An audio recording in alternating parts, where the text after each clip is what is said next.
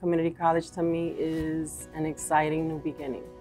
As a single mom and returning student, it's actually given me a chance to actually accept the fact that I was missing out on a lot of things.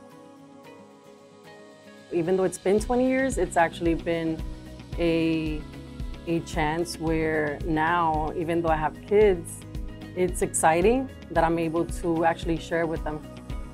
One of them is actually a junior in high school, so now that I'm visiting colleges to transfer, I'm bringing him with me so he can motivate himself also, which he's thinking that he wants to do community college first and also transfer. So community college has helped me to be a good example to my kids.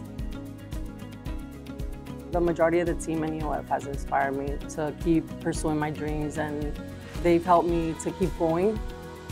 And yeah, it's been difficult. It's been very difficult, especially when, managing everything, managing motherhood, managing being a student, and also working in the school. So it's a lot, but they've actually inspired me and they've helped me to continue.